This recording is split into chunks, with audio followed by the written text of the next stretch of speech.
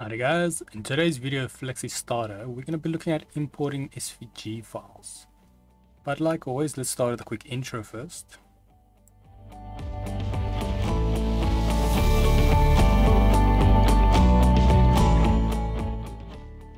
So today's video can be found on softwaretraining.co.za. We have a variety of different software to do cover, and also we upload videos daily, or training videos, so you can keep an eye there for any new content. Otherwise, back in the program here. Now today, we're covering the importing the SVG files. But before that, let me just remind you, this is a mini series on importing. So I will leave relevant links in the description so you can follow along. But then when it comes to actual SVG files, this is a very nice file format. I think it stands for Smart Vector Graphics.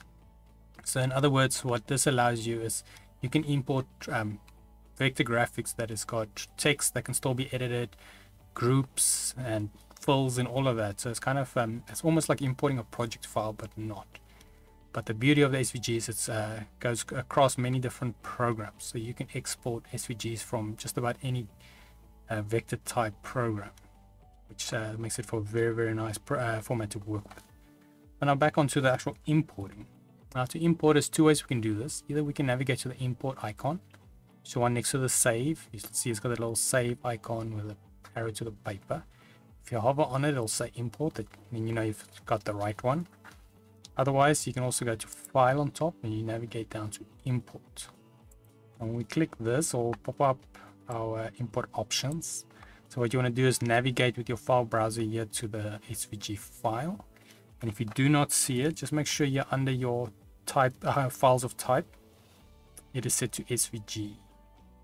Then once you've selected the file, unfortunately I see the preview does not work for SVG files or the link. So once you've selected it, you're going to have to just click import. It's going to give you this blue box where you want to import the file to. I'm going to select somewhere here because it's quite a big file.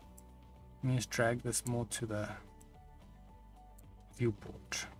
Now, like I mentioned, the nice thing about an SVG file, if we had to go to our text tool and then type, we can actually still edit this text, which is great because we imported it from another program.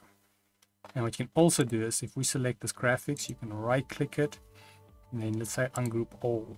Now we can actually select individual graphics still from the design, move it around, change it.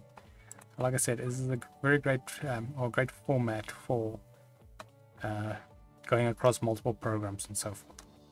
But yeah, that is it on SVG.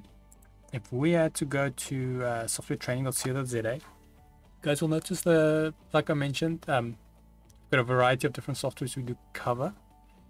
And also we have this nice little search option. So if you want to isolate your search and you're looking for anything specific, you can always just go here and type in what you're looking for.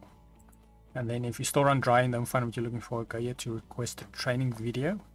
Then we will make that for you. But otherwise, thanks guys for watching and cheers.